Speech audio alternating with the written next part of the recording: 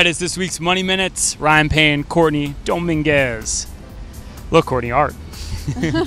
We're here in Washington Square Park.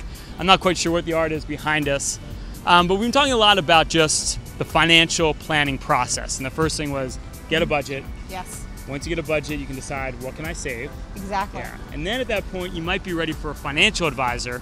And I think one thing that doesn't get talked about a lot, but it's very important, is you actually have to like the person that you're working with. Exactly. Yeah. I mean, talking about money, a lot of people don't want to talk about money with their closest family and their closest friends. Very so personal. Having somebody you can talk to all those personal conversations about, and that they can talk to you on your level, is really important, because you need to understand what they're recommending, why they're recommending, and make sure you're on the same page.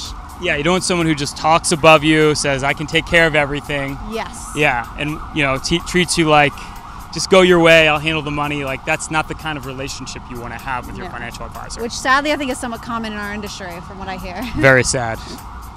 The other thing too to think about too is just, you don't want, we talked this in earlier episodes, like someone who's not going to retire before you are. You want someone who's going to be there for the whole journey of retirement, per se. Exactly. Yeah. Exactly. It's a really important decision to make sure you have somebody you can work with and somebody you trust.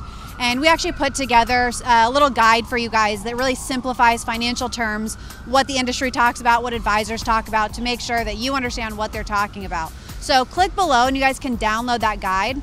Also, click below and you guys can talk to one of our financial advisors here. If that's something you're ready for, something you need to make that next step, we're happy to talk to you and see what might make sense in your personal situation. And as always, be bullish.